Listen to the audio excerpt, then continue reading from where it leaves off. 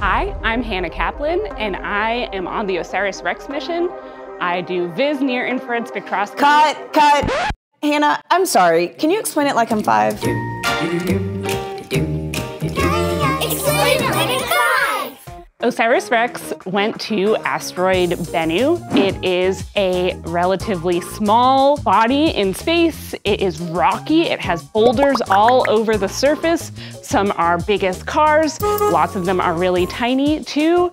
The materials that we're interested in on Bennu are potentially these ingredients that may have combined to form life on Earth.